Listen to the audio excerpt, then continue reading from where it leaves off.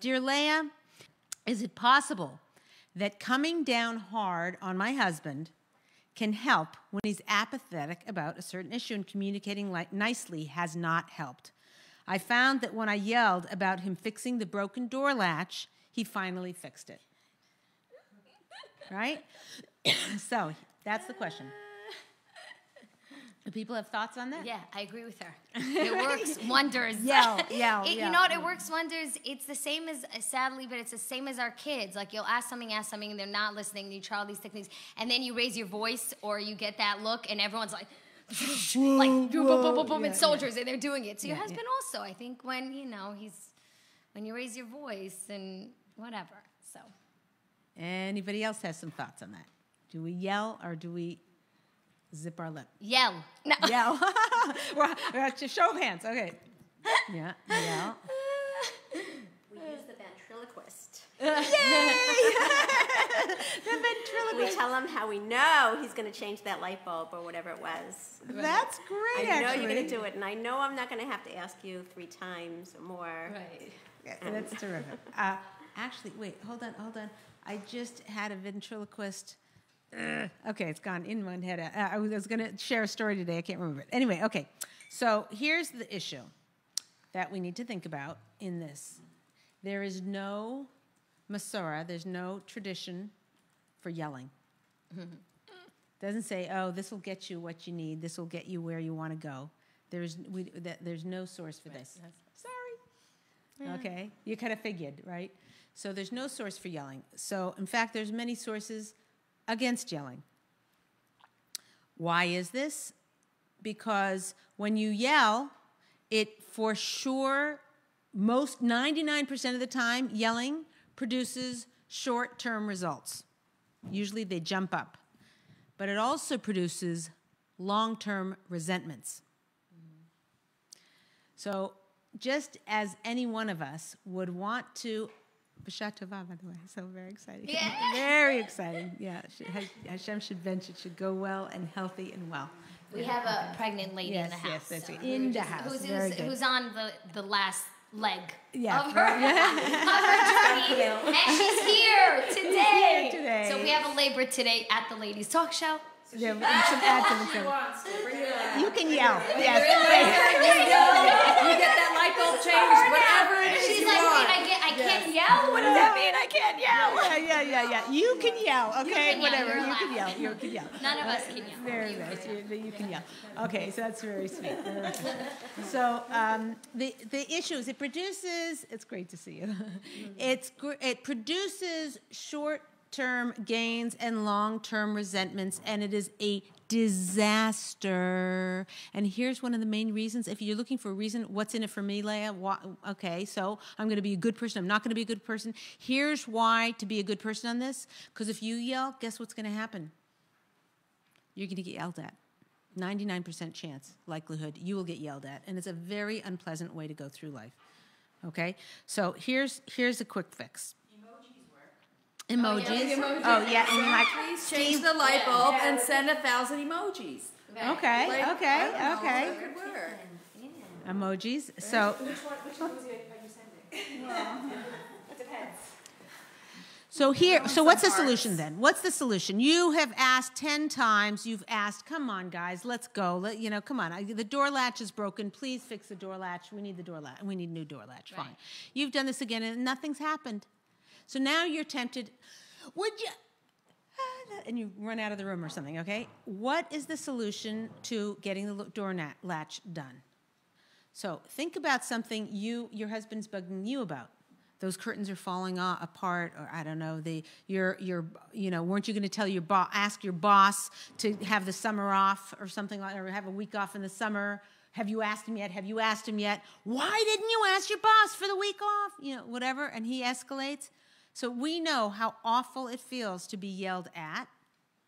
So what is the solution? There is a conversation that can be had with your husband. All of us know this. We've been married for a while. There is a conversation that you can have that will produce the results of getting the door latched done. Now, A, you may not have good communication skills. B, you may do it with so much emotion and so much anger that it's not going to be successful. C, you could ask him in a way at the wrong time. So there's a lot of errors you can make in communicating this, but we could all probably agree if we gave it enough thought and enough planning and enough care and enough, forethought, there is a conversation that would work. Most likely, okay? There's no guarantees in life. But for instance, if you were to say, I've asked you 20 times to fix the door latch, not going to work. If you were to say, the reason I get it's a really annoying thing because fixing the door latch, you have to first figure out what's wrong and why it's not latching. So I get that. But this isn't a concern that I have about the door latch because I want it to look pretty. This is a concern I have because with it not working, I'm really afraid one of the kids is going to shut it at night or something like that. And we're going to be sleeping and God forbid, someone can get in the house without it fixing. So it's a security thing. I don't want to put added pressure and added annoyance on you. What should we do? Do you want me to call a handyman? Do you want me to get to look at it and order every part you could possibly use so you have it on hand so when you finally do sit down and do it, it'll be everything there. What can I do, sweetie pie? I can't live with this anymore. Would you just let me call a handyman? Just let me, if it's something he can't, let's say he can't do a handyman. It has to be something he's doing that you've been nagging about. If you think long and hard enough, if you're the kind of person who gets very nervous in these things and who lets your emotions get away from you, and if you start this conversation, you're going to yell, write him a letter, or write him an email, or a text, or plan out. He says this, she says this, he says this, me. I say this, he says this, what if it goes this way? What if he says that? This is something you can plan. You can figure it out and have a much higher success rate. So I get it. Yelling is effective. But always remember, anytime a yell comes out of your mouth, guaranteed it's going to backfire somewhere. You may not see it immediately. Somewhere, sometime, it's going to backfire, both in this world and certainly in the next world. Okay.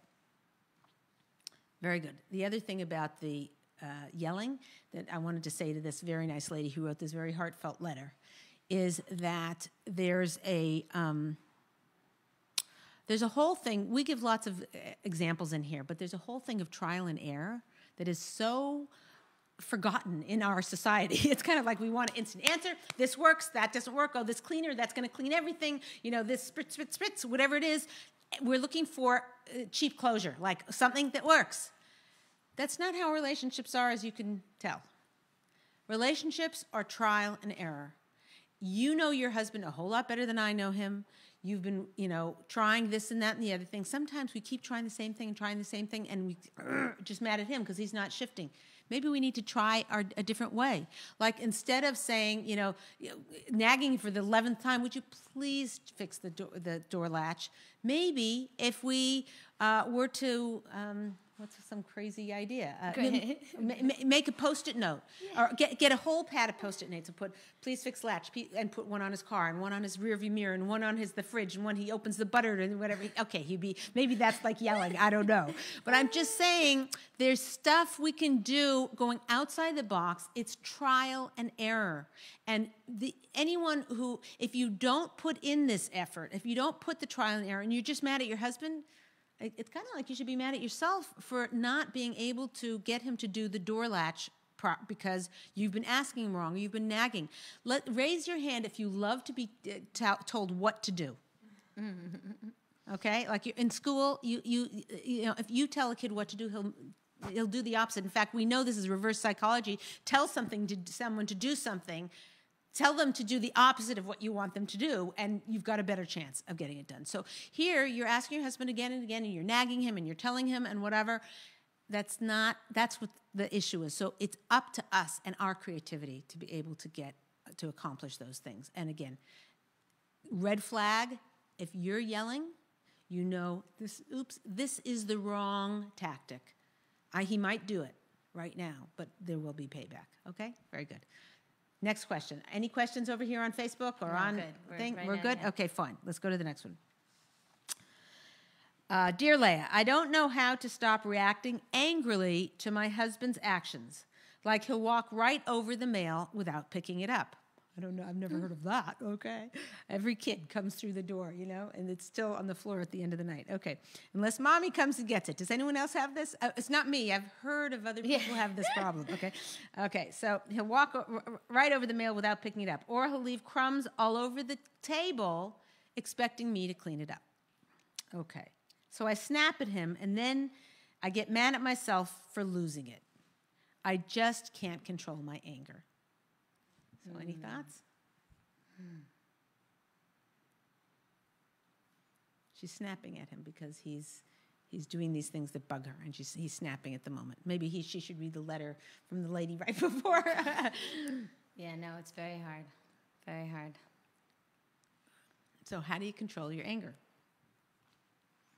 Okay, so here, I actually did write this lady back, and I'm going to read my response to her because it's I worded it succinctly, and then if I say it over now, I'm probably going to mess it up. Okay, so I emailed her, rather than saying, like she's saying to her, I just can't control my anger.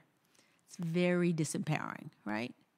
I just can't control my anger. How much strength does that give her to move forward with excitement and whatever? She feels like a loser, and she feels like she's disappointed in herself. Her family's disappointed. Her husband's disappointed. Her children probably disappointed. So she's disappointed in herself because she said the following words, I just can't control my anger. So rather than that, how about rewording it like this? This is the ventriloquist. This was the thing I was thinking of.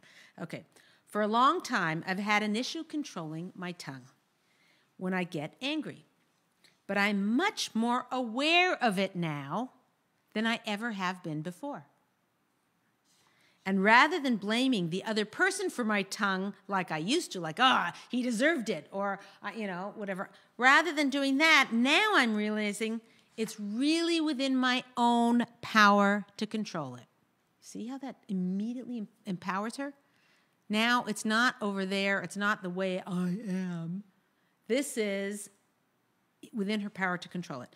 So this is the person still talking to herself, ventriloquisting to herself.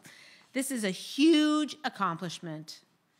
But also, now that I'm more aware of it, of how I snap when I'm angry, I see it more often because a light bulb went on and I see how often I snap. Rather than making myself feel badly for that because I'm seeing it more often, the trick is to see it the fact that you're seeing it deserves a pat on the back because you're seeing it. That's half the battle, more than half the battle. But I am determined to use every time, so this is her talking to herself, I'm determined to use every time I notice it to strengthen myself on how amazing I am for owning up to it without blaming others. I'm going to pat myself on the back every time I notice that I'm starting to snap and try to react with 1% better at the time. So you're there and typically you'd say, why did you do that? Okay. So now you notice it. Now you feel horrible about yourself. So you're about to say, whatever. That's like huge. You're stopping yourself midstream. Now, obviously, it'd be better. The highest level would be to not say it at all. But to notice and to try is huge. And don't get down on yourself. Listen to me, ladies. Do not get down on yourself for trying.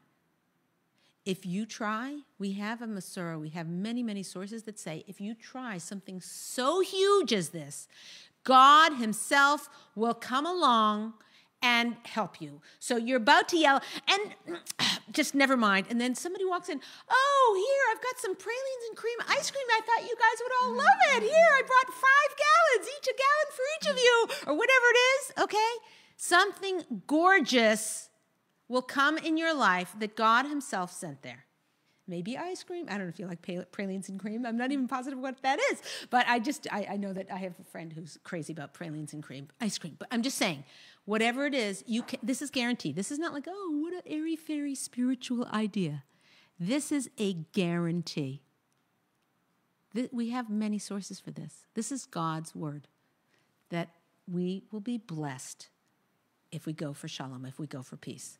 So this is no joke. So why am I telling you in such detail? Because when you're about to pounce if you knew there was so much in it for you before, it's just like, ugh, I'm just an angry person, and they did something that's annoying, and they never listened to me, and blah blah blah.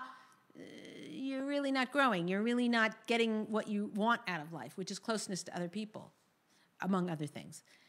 If you stop yourself and you think about it and use introspection and stop yourself and understand how much is in it for you, it's 1,000 times easier to stop yourself. Yeah, we fall into habits, and maybe some of us have this for longer than others, okay? So I get it. But this is the path. So basically you're saying, she is saying, instead of saying I'm an angry person, now she's saying, I got this. I'm noticing more, yikes, but that's at least a level, that's a madrega, that's a place I'm getting to, yay me, okay? But also at the same time, you want to have a understanding of that's part of the growth process, is noticing it more. And most importantly, and here's where this is like the next level, a little bit hard, is to apologize immediately, as soon as you possibly can.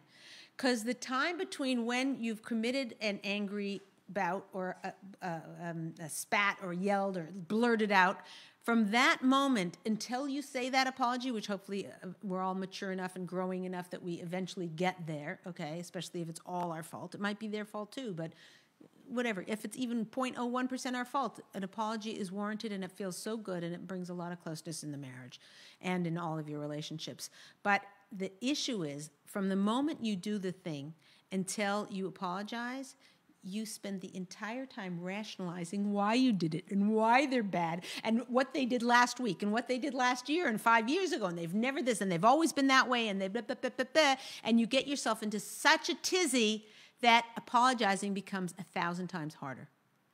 So the lesson for this lady, thank you very much for writing in, the lesson is to notice more and more when you have an angry bout, when you out, and then work on that, realizing that fallbacks and that you're working on it, you're a work in progress, as all of us are, and then apologize as quickly as you can. Anyone want to add anything to that? Yeah? We're good? Yeah, no, I think the hardest thing is, especially with a husband, is that you sort of, and I find that a lot with me. Is there a dog out there? Is there a dog out there? Is everything okay? Yeah. Woof, woof. Is that I find it even for myself, is that I know how you always say, like, that you should, if you're feeling cranky or you're feeling bothered or whatever, just say it. Or if there's something that's being done that you don't like, just say, oh, do you mind? So many times I find that in my mind, what's running through my head is, you should just know this already. Oh, he should know. Yeah, meaning the meal on the floor. Come on. The crumbs on the table. Are you 3? Like, it's things that it's like in your head, you're going, how retarded could you be not to see that you just made crumbs and now wipe it off, and things like that. Mm-hmm.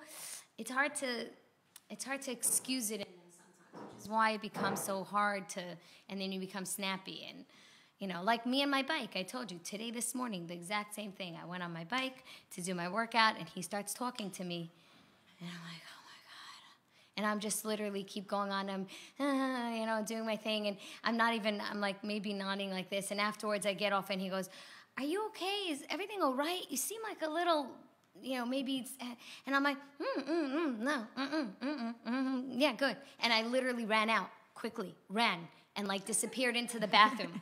For no joke, like 40 minutes. And when I came out, he's like, whoa, where'd you go? You like disappeared. And I'm thinking, it was either me staying in the room and wringing your neck or running to the bathroom. So I chose the bathroom.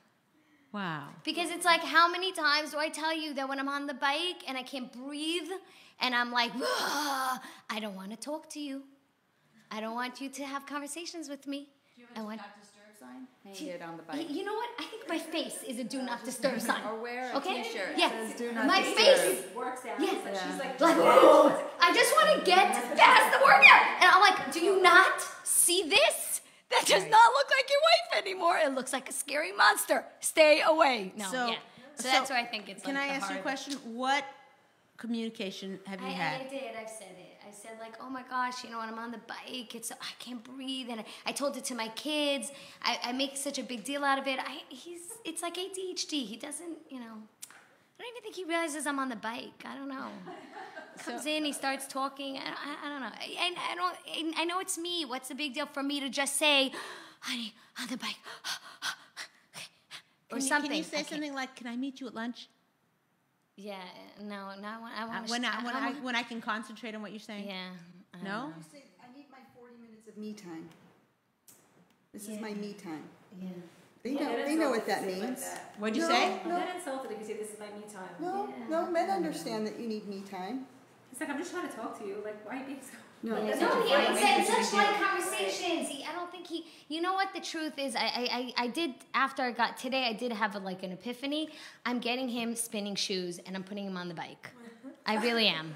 I'm putting him on the bike. I'm gonna have him go on the bike and he's gonna do a little bit of spinning and I'm gonna go come and talk to him and see how well he does. No, I think he needs. He's going to be talking to you because he's going to be like, la, la, la. No. He's not going to be talking. He's not going to be able to breathe, and he's going to be like, and I think he's going to realize. Otherwise, I don't know. I literally tell him, and he just does not. It's the same as her with the mail. I'm sure she said it to him 100 times. Please don't step over the mail. It sounds like it's not something it sounds like he does it every single time. So It's easier to pick up the mail yourself. exactly. Okay. It's such a silly thing. Yeah. To keep getting upset about it. Like, Well, crumbs that every time. irritating to leave But it. it's so all just- these little things. It's always the little things. Like your husband is, we're so much more attuned to what their things are. If he's on the phone, if he's typing, or we're attuned to what it is. Yeah, and they're not. So that you could have some things that, like, you'll do it. Like, you'll zip your lip and you'll do it. Like, one of these can be like the crumbs can be one of those It's things. worth it. Right. It's like, To not get aggravated. I feel like we had these things that they were always doing, and like you said, if they don't, if you talk to them and they can't like figure out how to, do Right, you it, got to pick your then battles. you just have to like pick. they'll just wipe the crumbs up. You're not Just gonna say make a big it's deal. for my Shalom Bayis and pick up the crumbs. Whatever it is, those little things Right, that annoy that's you, right. direct to That's Hashem. fantastic. This is for my Shalom That's Bayis. what we learned.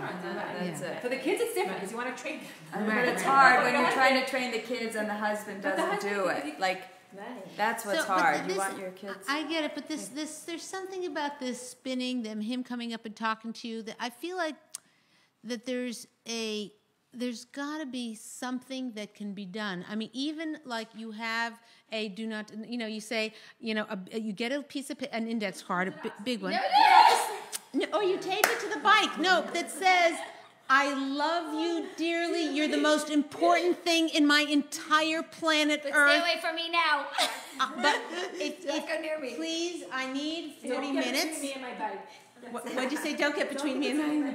No, but I love you, dear. Huge, whatever piece of paper that you tape to the bike that says, "I love you dearly. You mean the world to me. If you need me, I will absolutely stop cycling, spinning, whatever." No, I won't. Oh, I'm like, what? I don't care if there's a fire. He's doing it all on his own. I'm really finishing need and then I'm getting off. Yeah. Kids need transition time. Okay, 5 more minutes before bedtime. You probably need to give a verbal transition statement. I am so looking forward to going on my bike. I'm going to go on my bike.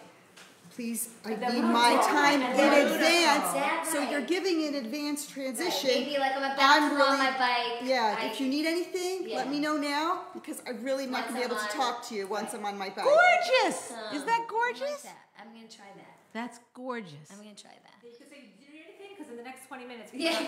we're not gonna, I'm not gonna be available. So. That's beautiful. My husband said it to me when he's been on the bike. I've tried to go into the room and talk to him. He goes, I'll talk to you in 40 minutes. Or whatever it is. And You know, but I'm he actually available. is able to say to you. I don't even Just know. say, Just like so it's hold so, up, I'll speak to you in 40 minutes. She can't even talk. it's so like, and I get annoyed. It's like and So- it's that annoyance of, why don't you know this already? Yeah, I get You're it. married to me 22 years. So can I ask you a That's the question? thing that goes through Why did God give you a husband that couldn't keep it straight in his head? my- Right, I know. No, why? Why? 'Cause I have to work on it, obviously.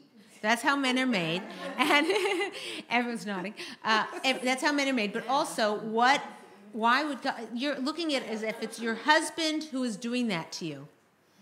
okay? And your husband does have culpability for his actions. I'm not saying that, okay? But I am saying that for whatever reason, God has put this in your life. There's nothing that happens in your life that isn't rubber stamped by God, says, oh, this is what she needs to grow. In what way? So why would God do that? Maybe it makes you more patient. Maybe it makes you have to learn this gorgeous communication technique, which is preemptively tell him you're about to go on the bike or put a big, huge poster or whatever. Again, this is the trial and error team, okay? You try this, try that until it works. There's no reason for you to continue to have that anger and annoyance at your husband when there is actually something you can do about it. Now, is there something he can do about it? Like, remember, hello? Yes, okay, get it, I get it. But that, you have no power over that. Ladies, you realize we have no power over this? You recognize that we can do as much as we jump and song and dance and whatever we do. We have no control over what they do or of what anybody else does. We only have control over me. And these tactics and trying different methods and whatever, is that stupid? Is that annoying? He should know. Okay, I hear that. He should know. Okay, fine. Where does that get you? That gets you separated. That's the Yetzer Hara's tool to pull you away from your husband of closeness. Meanwhile, if you just jump in with both feet and try this and try that, try humor, try whatever it is, get him his own sneakers and put him on the bike and then, tell him he has to read the Pledge of Allegiance, whatever it is, So you go ahead and make sure that he, okay, fine. So this is the trial and error. Okay, excellent. You guys are awesome. Okay. Let's see. Okay, dear Leah, how can I get my husband to revolve his schedule a little more around the family schedule? Who's got this? Don't raise your hands. I don't want lashon hara about your husbands. But yes, this is a common question, a common thing that we get. So the husband is busy doing his stuff, and how does the wife make it the radar of, wait, this is family time, that's family time, this is what we should be doing. Okay, great. Yeah, she's going to go grab something. She's grabbing some treats for us. Okay. Let's see. So how can we get our husbands more cognizant of this? So I find this especially in newly married, and maybe it's true with the older marrieds? Longer marrieds, not older, just longer marrieds. So with the longer marrieds, what we find is that with the newly marrieds, what we find is they want it all. They want their husband to be home 24/7. They want him to work harder so that he brings more money. They want, they want him to learn more, to go into shul and to learn more, and they want him to spend more time at home with them. And they're just basically throwing all these stuff on him. And the key is to do the introspection necessary to figure out what you really, really need. What's most important to you? If you're torn on something, I have a woman who is very, very important to her for her husband to learn, and her husband learns every night. And then she said, we don't have date night. Now, the kids are grown, and so after lunch on Shabbos, he goes and learns, and here he goes. I feel like I have no time with my husband. But I can't, what am I going to say? He's got a Seder every, he's a working guy, but he's learning like he's in full-time kollel, What do I do? So I said, I think he should miss one of his classes. And she looked at me like, whatever. And I said, you know what? Ask a Shaila. And she said, would you do me a favor and ask the Shaila? So I went to Rabbi Bess and I said, this woman, he's learning all the time and she's feeling lonely. She's feeling like, where's my husband? And what, hello. She feeds him and she whatever. But she says every day, he eats his meal and then she goes and then he just walks out the door, and then she's been alone all day, and she's with him for dinner, and then he goes off to learn. And he said, it's true. He needs to, his wife's needs and his wife's happiness is crucial. Should he give up everything? Of course not. And that wouldn't make him happy, wouldn't make her happy. But that was an issue. So we, as we're making demands on our husbands, which we have every right to do, but we have to figure out for ourselves what is most important. So if a woman is saying, I want this outfit, and I want that jewelry, and I'd like this vacation, go work, stay home more, be with me more, put more attention on me. I mean, choose. Now, there might be some fortunate people whose income isn't determined by how much their husband works, but that's 0.01%. The rest of us, his time that he puts into work correlates to income. So if you are, even if you aren't super bratty about it. You know, you're like, oh, okay, yeah, I'm good enough with this one. I don't need that fancy car. I don't need the fancy this and that and the other. I'm fine with this, you know. But there's still, if you're giving him subtle messages, oh, did you hear the Smiths went to Palm Springs this year, and the you know Joneses went to Guatemala, and you know, and you're dropping these little subtle hints. He's going to be at work more. You have to be very, very careful. Now, you might do that to get him to work more, and that's fine, but then you can't complain that he's, you know, spending more time at work. Now, it could be the guy wants to drive a fancy car, and the guy he wants to keep up with the Joneses, and he wants to be seen in his crowd as being well-to-do or something like that. Okay, that's a different issue. But for the cases, and I've seen a lot of this, the cases where the woman wants, she wants and wants and wants. And she's giving him mixed messages. She wants more, but she wants his time. She can choose. She has to choose. So that's first of all. The other thing is that there is something to being satisfied with what you have. So it's kind of like, even if you don't have everything you really feel you deserve, you know, who's happy with their kitchen? Nobody, you know, this, and the counter should be there, and I want this new oven, and whatever it is, or, you know, if you're a clothes person or you're a shoe person, whatever it is, our whole mentality, and we have a source for this in the Torah, that whatever we have and whatever we are getting, we want exactly double. Okay, that when even if you make, you know, $10,000, you want 20. If you make 20, you want 40. That's just the way human nature is. So, given that that's human nature, how can we use that to our benefit? Maybe it motivates us. Maybe it makes us move forward. But wherever it's going to tear us apart and make us separate and not feel close and bonded to our husband, that's where it becomes a problem. So, the take-home message from that is to be satisfied with what we have, even though by our very makeup, we want double. Just say, you know what? This is good enough. This is good enough. You know, yeah, you know, my oven, you know, it has this creaky thing. I have to light it with a match. It's so annoying because the clicker doesn't work and the, you know, whatever. And I've had them fix the whoozamagoo so many times. And whatever it is, okay, it's good enough. It's good enough. And having that kind of it's good enough attitude and satisfied with what you have means that your husband is going to be he's going to be more focused on the family because he's not chasing after the big buck because he feels like he wants to make your life better.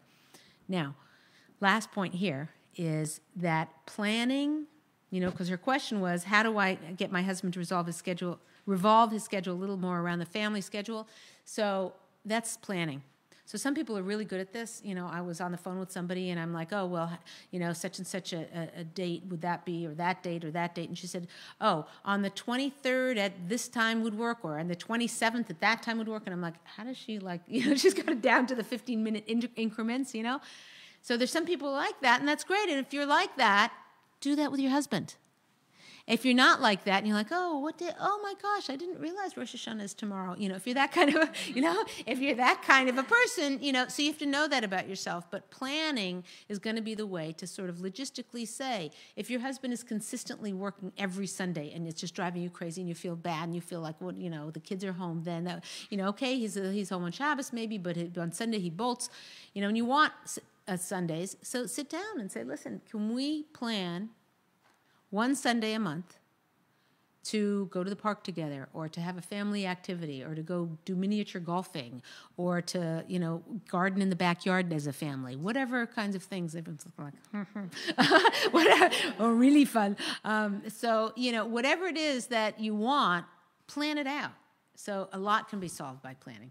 Okay. Anyone else have comments about this? I think, though, I feel like as Jews, the Friday, Saturday, you know, Shabbos is such a good time to plan around the family. Meaning it could be the entire 24 hours could be family-based. And even if he goes out to learn for an hour or 2 or 2 hours, there's a good window of time. They're sitting down together for, you know, solid meals. Two or three meals. At least two. Yeah, at least you know what I'm saying? So she could really take that time. And if I think she makes that time so enjoyable for him, he may be more inclined to, I don't know. Stick around. I find most people, the times that they are together with their families is a little bit stressful. So I know for a lot of my friends, the men are happy to be out. It's like, I'd rather be out and not be dealing I mean, with then all the that. kids are all yelling. Yeah, and this everyone's one's yelling and they need to do things and they just, you know what? Sometimes, like, my husband went to men's class on marriage, and the guy was saying, why is it every single time it's time to put the kids to bed or do something with the kids or whatever?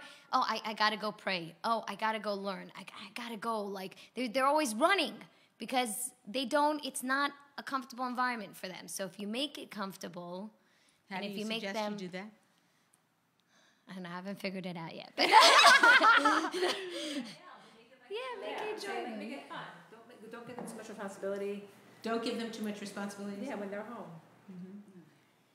Yeah, Like make what? it enjoyable. And You let like, them hang out with give the them kids. any. Don't give them any. Look, she's like, too much. Don't give them any. don't give them any responsibility. Wow. You just let them hang. Let them bond with the kids. They'll like it. They see that that's the best thing is family at the end of the day. Family in the day. At the end of the day, At the end of the day, that's the best exactly, thing. yeah. And if that's they're really enjoying what- that, they'll Let them savor it. So, but if you're sitting there, give this one a bath, do homework with that one, Right. do this. Don't make it stressful. Don't pressure them. We have to do this.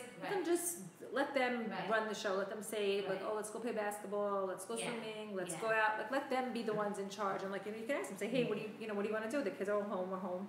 What do you think we should do today? Give them a choice, so they'll feel like they, hey, this is my, they'll do what they want to do, and they'll automatically like it if they pick it. Yeah, I have a lot of friends also that complain all the time. Oh my gosh, my husband comes home and when he comes, he wants to play. He gets the kids rowdy, and I'm trying to get them to bed, and they need to be in bed. And if they're not in bed, and they're so scheduled. I'm not looking at anyone in particular. Look at this guy. They're so scheduled.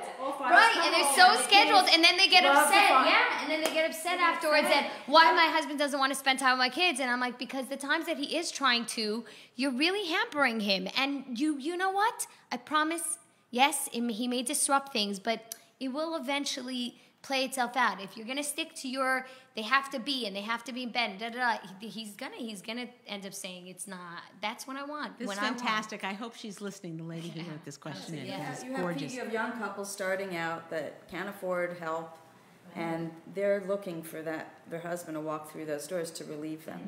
They're exhausted. They were changing diapers all day, or they're bathing and feeding. They were working all day.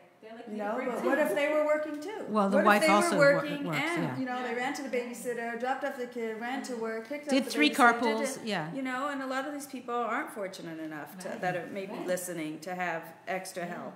Yeah. Right. So they really do need their husbands, and then they're going to be resentful when he's going to walk through the door. I'm like, oh. I said too much responsibility. You said none.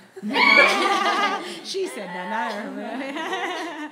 Yeah, no, that's an issue, and the issue is that it's all a balance. But the key here is to understand what the end result you're looking for. If you're looking for closeness in the marriage, you're looking for the husband to spend more time with the family. These are some tools that if you say, oh, good, here you come home here, whenever you hand the baby to him, you have to think, okay, so the next night he comes home 2 hours late. It's really. Is the baby sleeping yet? Oh, yeah, great. Okay, I'm coming. right. She's so scared. She was sitting there thinking that he was the baby all day and she's with her feet up. Things keep it in. Yeah. So this is a very delicate balance. The bottom line. Why'd you say that? What? I said by now she knows this is not number one, but so she's got it down pat. But listen, husbands in general, men in general, they do feel like they're working really hard, and when they come home, they want to, to take it a little easy and make sense. So that's good. Okay, it's very good. So the basic thing is it's a very delicate balance, and you want to make it great for you, great for him. And again, we want to emphasize the fact. Planning ahead and forethought and thinking what's really most important to me, that's going to be the only way to chart this course. If you're just going to react, he didn't do this and he did that and whatever, and you're not even in your head prioritizing what's most important to you, it's not going to go well. Whereas if you're very, very thoughtful about, it's less important to me about the schedule. It's less important to me that he learns 5 nights a week. Okay, if he goes 3 nights, it's fine. The other 2 nights, he's home and just hanging with the kids without structure. you need to work on it. You need to think about it. You need to plan ahead. And with a lot of forethought, you can really make it extraordinary. And because you're being so careful and so thoughtful and so concerned and with, davening to Hashem, praying to God that it should go well, He will help you. This is an area we've all dealt with, and we've all had those times where at night, it's frazzled or whatever, and then it's just delicious. Like we put our head down on the pillow, and it's like, that was just a delicious night. Okay, this one got a little upset with that, and the dishwasher didn't, spilled all over the floor or whatever, but everybody helped clean it up, and that was really a delicious, delicious thing. We can savor those precious times that aren't, that seem to just fall into place. And you have much higher percentages of those if you've done a lot of forethought on what your true needs are and let go of everything else. Okay? Very good. Okay. We have time for another question? One more, yeah. Okay. Last one. Okay, let me just, yikes, I have so many. Oh my gosh, okay. Pick a good one. Yeah, I'm trying. I have so many. A lot came in this week. Okay. Ooh, okay. Okay, I'll let you guys choose. Do you want one about a husband speaking sarcastically, or do you want one about a husband working on a husband's anger?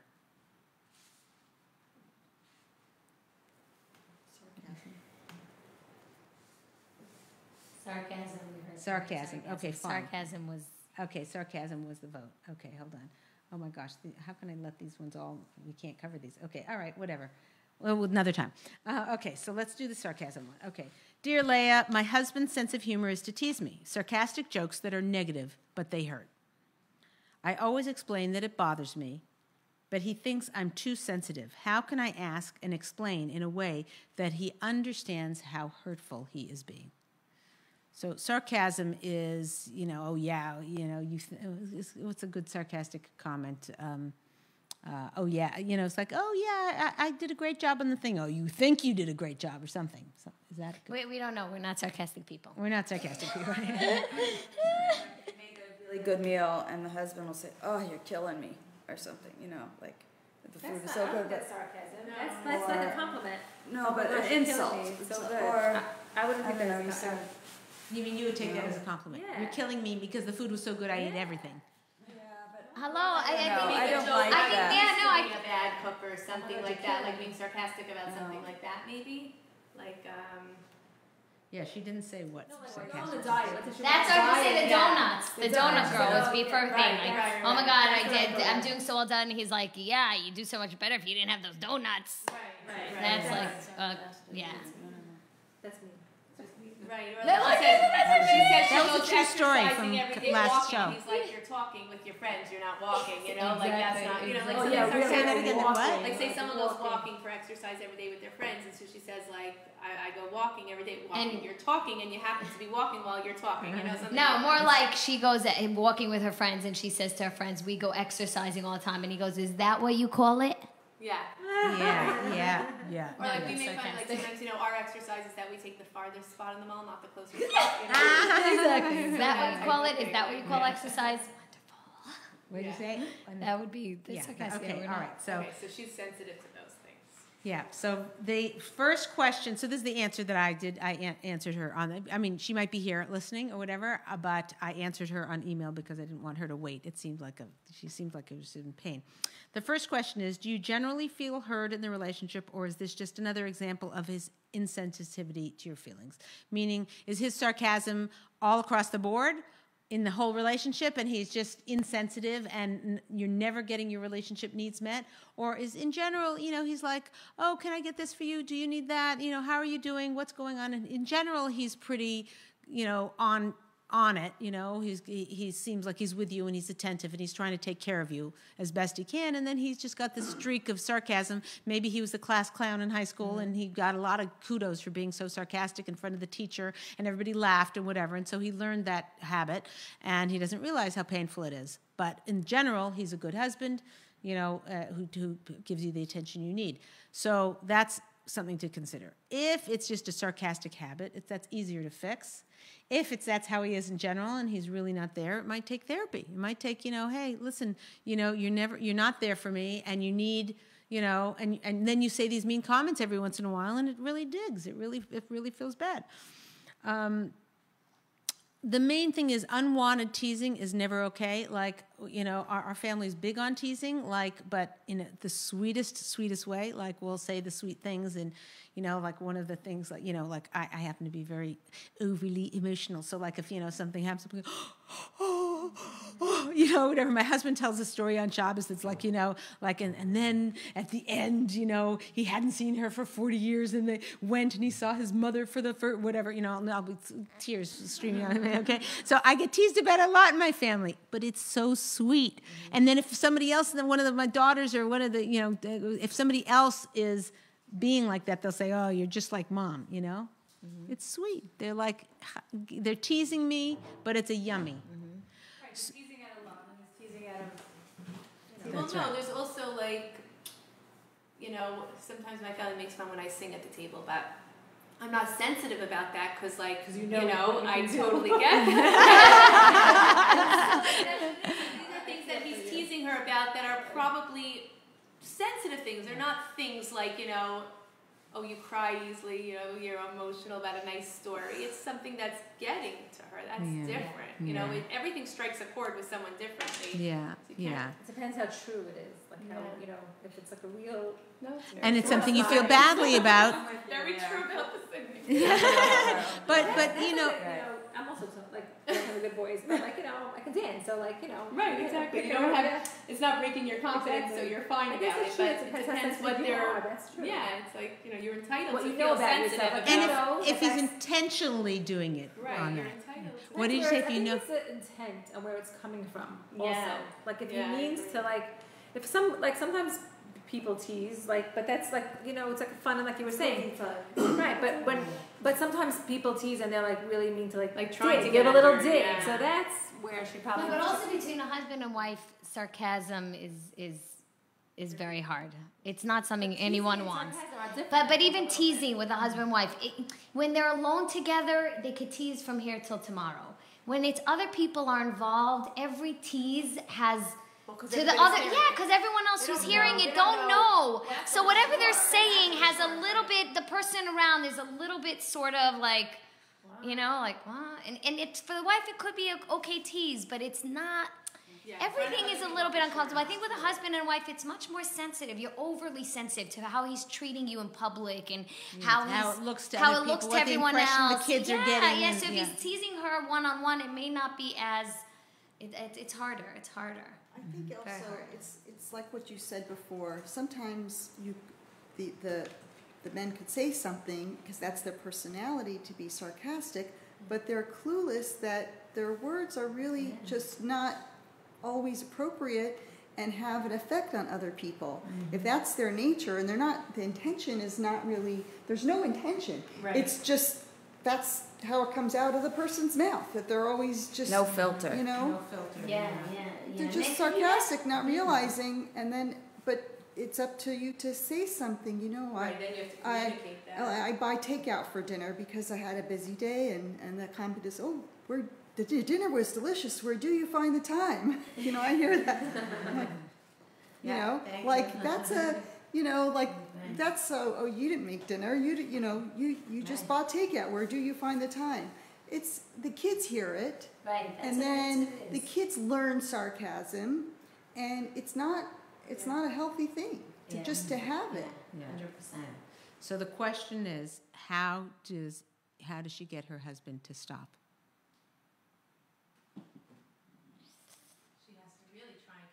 And like you said, if that doesn't work and there's more to it, then she'll have to see. But the first thing is with all those things, with the no filter and those type of things, or being more sensitive in front of someone else, or knowing yourself with certain things that you really have to communicate that. You marry this other person who has such different sensitivities than you do, because everyone's so different and everyone grew up in a different environment and is confident about certain things and whatever about other things. So you really have to communicate and be vulnerable into sharing what triggers you and what doesn't. And sharing that with someone is so powerful because, first of all, you're sharing, something private about yourself. So you're really, but also it really gives them the power to know. And obviously, we're hoping everyone's with a good person who's going to use that power in a very responsible way and really then be able to treat you the way you need. What if they brush it off and say, Well, that's what he's saying to her. I think that's the hardest thing for her. She's not acknowledging it to him. She does have that communication with him, and he says, "Oh, you're making too big of a deal, or you're too sensitive."